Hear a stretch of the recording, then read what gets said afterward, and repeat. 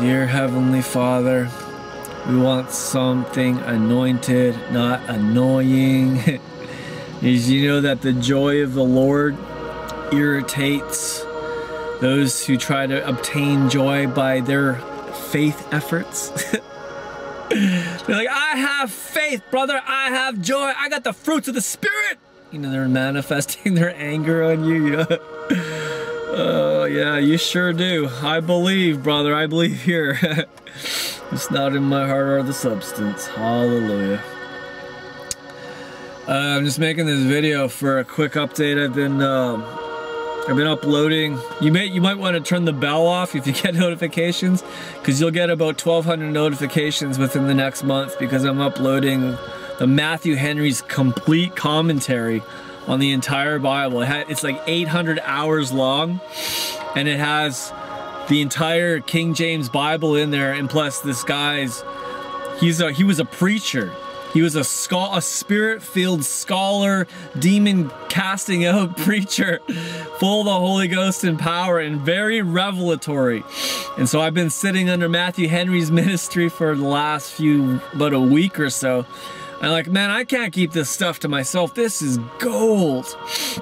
It's like that, like digging out the ancient wells or the vintage wine. It's all there. You can just let it play while you're sleeping. I did 2 nights in a row. I just pressed play on the playlist that I made, and I just let it play all night long. And you just go in these little journeys in the Spirit. How the depths of the layers of the Word of God are. Like, he'll just take one verse and he'll talk about it for like half an hour, then move on to the next verse and talk about that for like, 15 minutes, and then there's so many layers of revelation, and you could just drink it up, and as he just takes you on this journey through the scriptures, you end up getting blasted.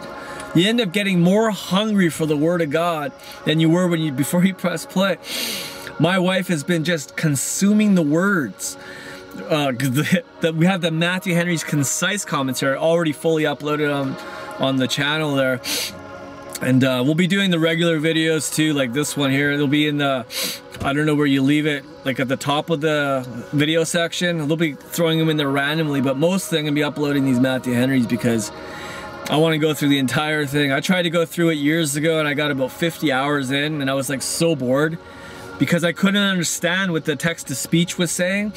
But now they got more modern text-to-speech. I got this, I call him Pastor Alex. He's the text-to-speech living guy living in my computer, because he's got a little bit of anointing on him, man. Sometimes I'll be playing like some stuff and I get blasted. So I just call him Pastor Alex. He's just releasing the word of the Lord through my computer, man. And yeah, it's pretty cool. So that's what's happening. I hope you guys had a Merry Christmas and Happy New Year and the joy of the Lord for the rest of your life, Hallelujah. I'm just doing laundry right now. I just wanted to give you guys a quick update what's going on and where did Chris go, and same place I've always been, in grace in heavenly places. But I'm just letting you know what's going on with the channel. You just turn off the bell. I know that it's kind of weird to say that, because usually everyone's like, smash that like button, turn on the bell so you get notification. I could care less, man. I just throw this stuff up there because it gets me blasted.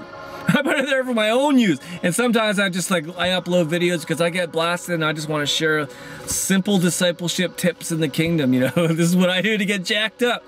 I pray in the Holy Ghost and listen to this robot preach to me all day long, man. Hallelujah.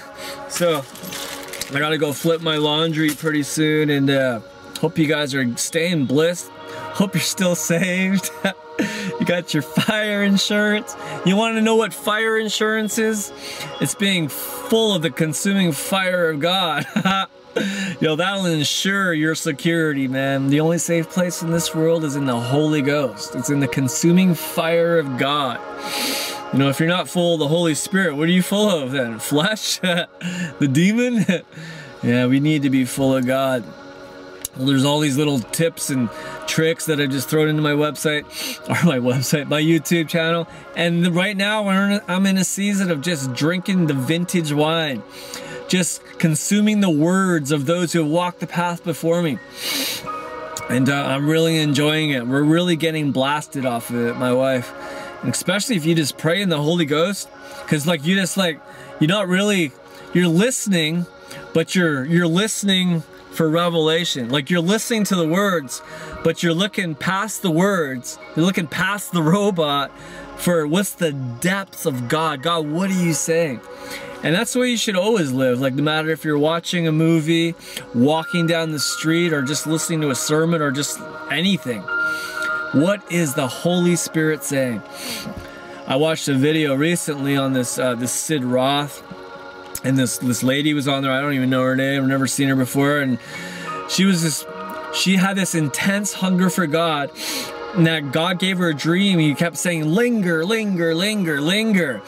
And then she woke up and she's like, yes, Lord, I will linger. What does that mean?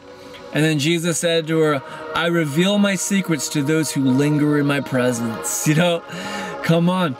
Moses was the leader leading everyone out of Egypt. He spent his whole time in the tent, in the manifest presence of God. Go up in the mountain, 40 days, 40 nights, and then he comes back glowing, and then he finds all these people in rebellion, smashes their idols, goes back up another 40 days, 40 nights. He didn't even have time for McChicken wraps.